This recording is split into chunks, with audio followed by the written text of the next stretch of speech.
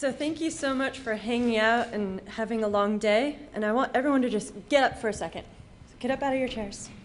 Get up. All right. Shake it out a little bit. Okay. Now this is really, really important. I want all of you to give a big seal of approval for ocean education.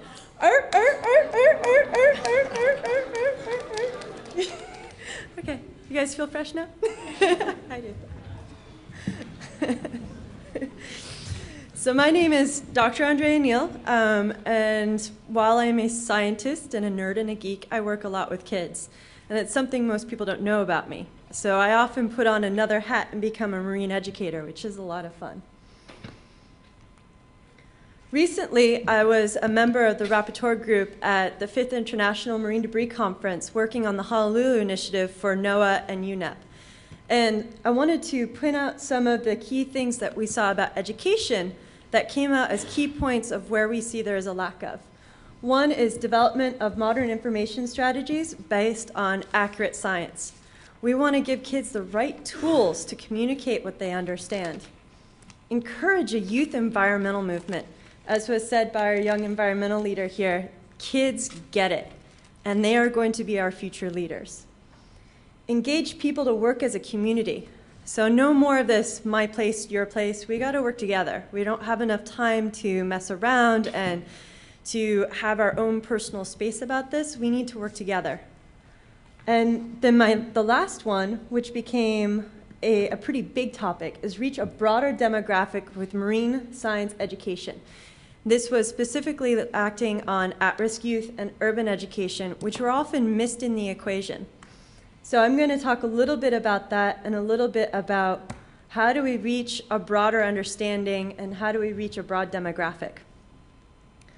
So something most people don't know about me, I'm a martial artist. And martial arts to me is a philosophy and a way of life. And so when I was developing these questions in my head, I went to my martial art instructor, my master. And I asked him, martial arts for many, many years has been crossing societal and cultural boundaries. How have they been able to do this? And like many, many things, Master Zhang looked at me and he said, oh, it's very easy, which of course to me is like, how can something be so easy? And his explanation was that in Eastern culture, they have a how culture. And in Western culture, they have a what culture. And what that means is that with a how culture, you have to develop the steps to get to a goal or an endpoint. And you are morally responsible for all those steps. But in a what culture, it doesn't matter how you get to the finish line, it's just that you get to the finish line. And so if we incorporate a how culture into our education practices, then we can teach kids to have moral responsibility leading up to choices, that everything that they do leads up to the whole. And so that's something that I thought about a lot, and I put together some groups that I personally work with. This is not all the best groups in the world, there's tons of great education groups, but ones that I think embody developing that how culture in kids. So the first one, of course, is Ambassadors of the Environment with Jean-Michel Cousteau's Ocean Future Society. And shown here is Dr. Richard Murphy. And so he teaches how ecology creates environmental ambassadors. And one of the ways that we do that and cross societal and cultural boundaries is we take 4 principles of ecology and put them to any system. And it's really cool because you can teach coastal ecology in Africa or you can teach it in California, and the same principles are always there. The first one is everything runs on energy. And I'm sure a lot of you need some food and some energy. Well, it's the same thing in any system. The other is that there's no waste in nature. Nothing is ever wasted. And we need to think about that in our own actions and how we react with the environment. Biodiversity is good. Well, it wouldn't be fun if we all looked the same. Be no one fun to look at. So those are some of the things we talk about with kids. And then the end is everything is connected. And when kids experience these types of philosophies firsthand, and they see it in coastal ecology and creek ecology, terrestrial and ocean ecology, they immediately get the connection that not only is everything in nature connected, but they are intrinsically connected to nature. And everything that they do impacts nature, and everything that happens in nature impacts them. Many of the kids that go through this program never see the ocean until then, never see the environment until then. And so they're doubly bound with this amazing awe of our universe, as well as they have an impact. The next group I'd really like to talk about is Santa Barbara High School's Dawn's Net Cafe. And this is a really cool group of kids. It's an at-risk youth program, and what they do is environmental entrepreneurism. And these kids are just incredible. They do things that make money, but are really good for the environment, and they only work with products that are socially and environmentally responsible. They sell bracelets that are called Do Ubuntu bracelets that help raise money for orphanages in Africa and help them build sustainable school systems. They work with reusable bags that are made in Indonesia that are made from waste plastics. I mean, they are just absolutely creative. They're making Christmas ornaments out of old newspapers this year and selling them for $25 a piece. I mean, they make a ton of money for their class, but they're doing a lot of good for the environment. One of my favorite groups is down south of us in Ventura, and it's the American Tall Ship Institute. And not only do they do education on tall ships, which is really fun, but one of my friends takes gang members, and remember, she's this tiny little cute blonde girl, takes gang members and teaches them how to build boats.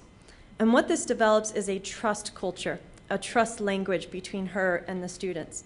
And they have to trust her, they have to trust each other, and they have to trust themselves to build a boat and then sail it. And many of these kids have never swam before.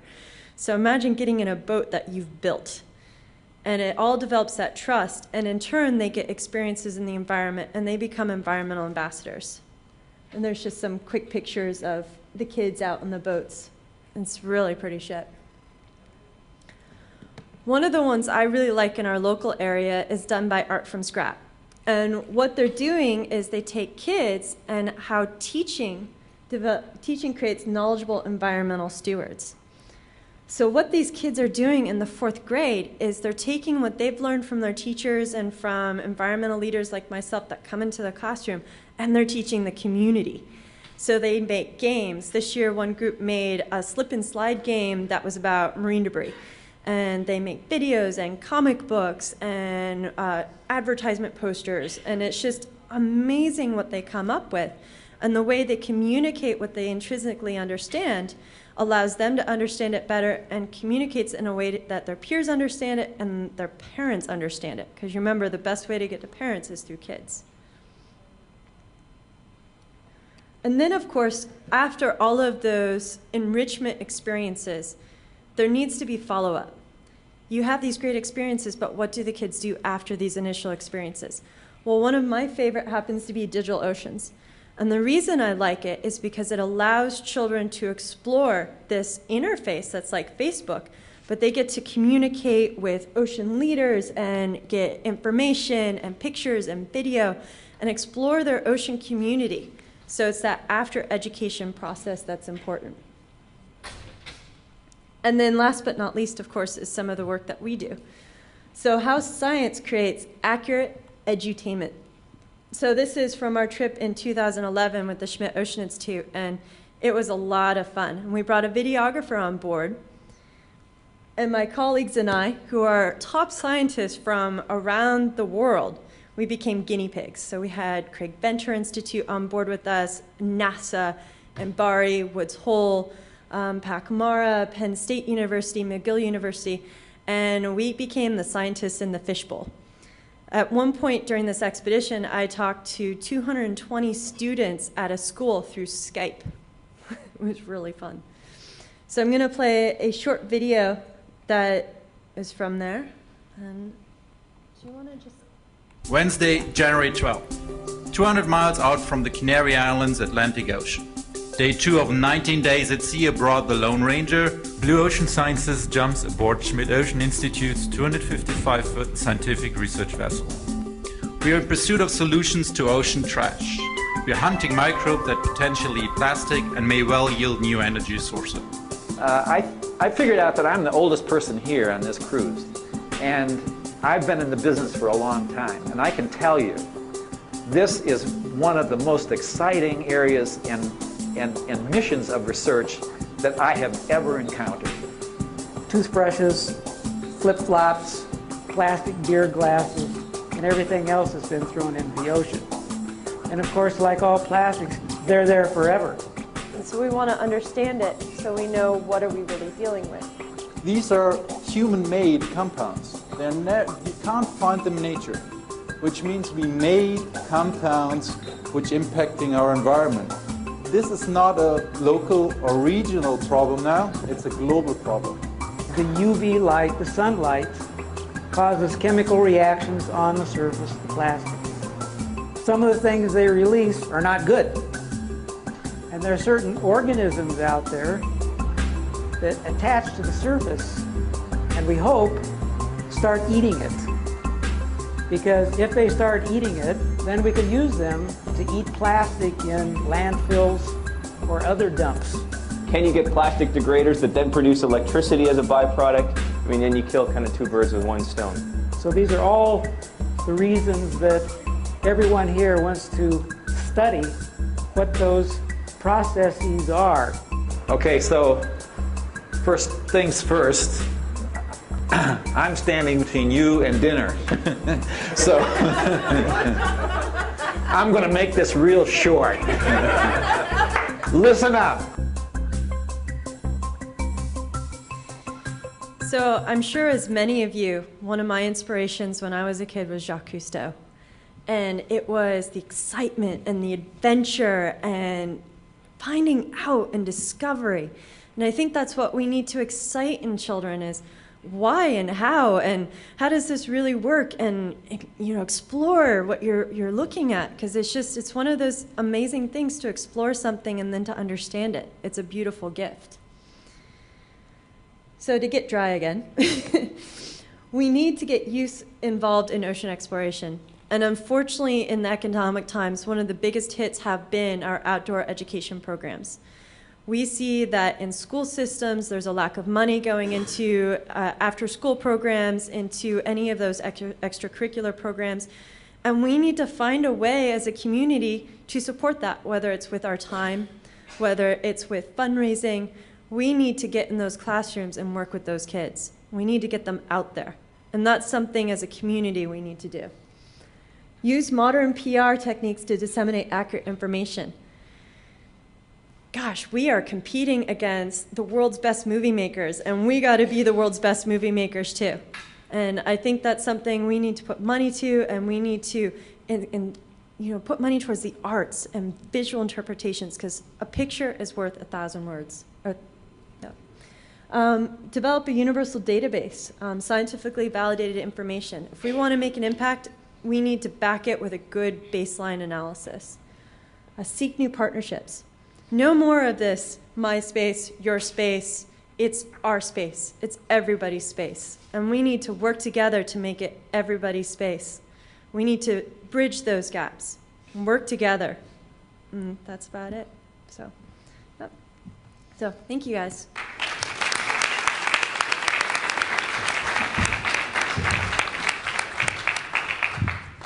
That was great. Thank you so much.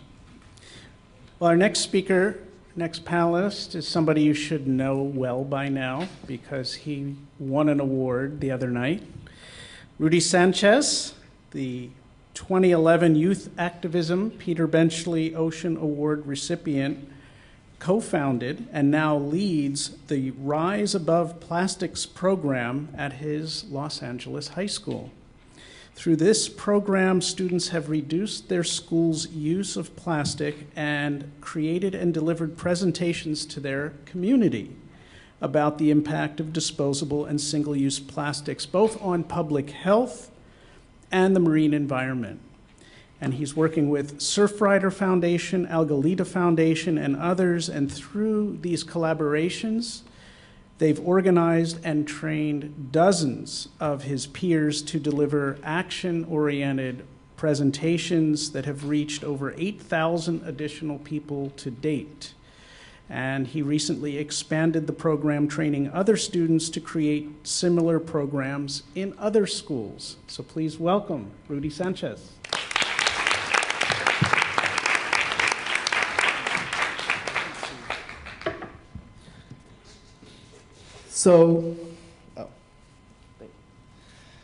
Hello everyone. As he just mentioned, Rise Above Plastics, it's just my group, and he just mentioned all my partners. So I guess this is That was just my title slide. So what is Rise of Plastics? As he mentioned before, it's actually a national campaign. But there's one thing about it. It was full of all adults. There was no youth involvement. So what me and my friend had decided to do was let's reach out and partner up with other organizations so that we can have this program at our own school. So this is 3 years ago. We went through everything from making a presentation accessible to students, setting up meeting dates, gathering people, which is not as easy as it may seem. Not only that, but keeping the people interested in the program, doing reach out to other schools, which was a challenge in itself. Can you imagine a teacher at a high school getting an email from a 16, 17-year-old saying that they want to go into their classroom, take up class time, so they can give a presentation? If you're a teacher, what would your response be? What would your response be? It would not be, yes, let's do it right away. It would be, is this spam, first of all? Or this needs to be my junk mail. But of course, we got through all of that. And here I am, 3 years later, and the program is still going strong. You guys have all seen these, right? These are the solutions to the plastic debris we face. Obviously, bringing your own, having your own, instead of using a plastic bag, you bring your own reusable canvas bag. And of course, my favorite one is the glass jar. There's actually a cool story behind that glass jar. I went to a concert about a year ago, and of course, concerts seem to raise the price on every single piece of food and water that they sell. So I thought, I do not want to spend $5 on a plastic water bottle. So I brought my own jar. And I filled it up right then and there. And I actually ended up saving money and not using plastics, which is the coolest part. So again, what makes RAP so special? It's youth run. As I mentioned before, there is basically no teacher involvement. We have a mentor who obviously guides us in the process. And of course, if there's any trouble with any presentations or any teachers from other schools, she's there to help us. But mostly, it's all student run. So this is me and my friend, and we were the teens driving change. But let me rewind back, again, 3 years ago. Actually, 4 years ago. Back when I did not care about the environment. And the reason, and it's funny, I went to an environmental school, environmental charter high school. But I did not go for the environment at all. I did not believe in the environmental movements. I did not really believe anything environmentalists had told me, just because it all seemed, all right, it's your fault, you're causing the trash, you're the reason the earth's hot, and I'm asking you to buy this fancy car for $1,000 more. So that's what I thought environmentalists told me. So what changed from all of this? I got educated on different solutions. I saw that the solutions to our earth problems was not in buying new products. It came from me, from a personal statement that I decided to do. And mine was, I will refuse to use disposable plastics.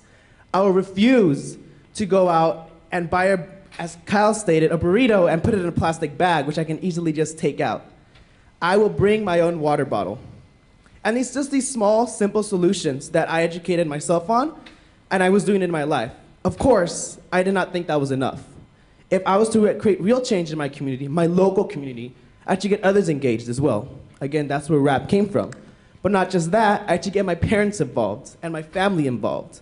And my family has been a great journey on training them how to rise above plastics, just because they've known me from my life. And I'm one of those people that hates doing dishes. So the styrofoam plate was my best friend a couple of years ago.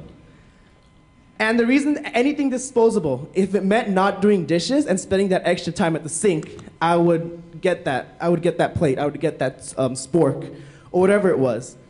And once I saw that this was, all my laziness was creating this world of debris. My laziness was influencing this huge plastic consumption. It had to change. I knew it had to change. So me and Inspiration created all of these. These are all past students who have went through the Rise Above Plastics program. As you can see, at the bottom left corner, that's actually me in the plastic monster suit. We were presenting to an auditorium of 150 elementary school students. One of the biggest challenges is how do we modify the presentation without changing its message to different audiences? I'm not going to stand up front 150 elementary school students and give them a bunch of facts on gyres, on toxins, on different statistics about plastic consumption. If I did, I would have bored them to death, and they would have been running around the whole auditorium. So what we did was, I dressed up as a monster, and I played along with them, giving different facts, and everything was presented that way. As you can see, we also engaged at the bottom left corner. At the bottom left corner again, that's us presenting at Google. So we had a room of developers. They took a break. It was their lunchtime. All from YouTube. They were working on Gmail. Different Google services. They actually took their time off during their lunch break to come and speak with us. And it was funny. We were educating them. One of the smartest people on earth who developed YouTube and Gmail, and they were listening to us. And they were like, oh, we do that here. Or I didn't know that plastic came from this. I didn't know that albatrosses were found with half a pound of plastic in their stomach, and that actually caused their death. So it's really cool. Youth can teach developers and these really smart people something. As you can see in that big picture, Rise of Plastics has also inspired another group. We had this group at our school called Recycled Fashion. But they took it a step further. They actually used a bunch of plastic material to create all their fashion. So you have girls with those big plastic bags, and they make them into dresses. You have shirts with Capri Sun patches all over them to create some type of design. Again, public presentation is not the only way to spread a message. Me standing up here is not the only way to inspire people. You can do it through fashion. And to me, one of the best ways to inspire people is through everyday conversation. What if you're at Target, let's say you take your reusable bag, right? And you tell them, oh, no bag, please. And they refuse to listen to you. You say, oh, no bag, please. We should always do it with a smile, but of course, there's always going to be those instances where people just don't listen. And that's a great way to engage in conversation. Engaging in conversation, you don't always have to be at a podium to inspire people. Just that one conversation telling them all these statistics that you know, plastic consumption, and how it's taking up over our world, you can obviously already set change at Target. At Target, you guys. And again, this is us presenting at more different high schools. Again, the Ration, Recycled Fashion Girls, showing off their designs. So we used to see, when I first started off giving presentations, a huge part of the PowerPoint presentation was just statistics and facts. And when I went to present there, I felt like I was just reading it off. And I'm not saying we shouldn't use science or statistic or math to prove a point. Those are really important. But if we don't relate it to the audience and we're just giving them 57%, 6 out of 10, 1 out of every 5 people, they're not going to listen because you're not relating it to them. You have to make sure that the statistics match the people's lifestyle, and they know, they can see for the first hand that those statistics are actually real-life representations of their lives. So how do you effectively convey a message without losing the message? Because many times I feel that when you say, let's effectively convey it, the first thing that comes to mind is, oh, let's sell out, and let's put a bunch of celebrities and fake statistics up there to prove our point. That's not what conveying a message is. Conveying a message is making sure that every single person is relating to what I'm trying to say. And when you guys hear, oh, it's story time, I bet you guys start thinking of elementary school, right? When your kindergarten or your preschool teacher would just gather you up in a circle and say, oh, I'm going to tell you a story about Goldilocks or Little Red Riding Hood. Story time is effective in any type of age group. We all want to hear stories. We love stories. So why don't we turn a presentation to inspire people? A storytelling is way more effective than me just listing off a bunch of facts. So we want to give solutions. We do not just want to say, oh, you're going to die if you drink from this plastic water bottle. That plastic bag you have is actually killing albatrosses. You do not want to tell them all the doom and gloom. You want to say, this is the problem we have right now. But you know what? You have the power to change it. You have the solutions in your mind, and I'm giving you these solutions so you can spread out to everyone else you know. Another thing you do not want to do is you do not want to blame people. No one likes being blamed. No one. So if you tell them, oh, it's your fault that we have this, or it's your fault that we have that people are getting toxins in their system, then you'll be like, it's not my fault, and they just shut down. We have to make sure that we're working with people and not against them. I'm going to show you a couple of images, and these are what we use in our presentation. Obviously, this is going to be striking to a lot of people because no one sees a turtle in that shape. And I could just show you this image and say, oh, this is what plastic does. Or I could tell you a story. This turtle's name is actually Mae West. At a very young age, she got trapped in this milk ring. When scientists found her, her body had acclimated into that shape. Even though they already took the milk ring off, her body's still that way. It might have grown a couple of centimeters, but it's still in that shape. Why? Because that's how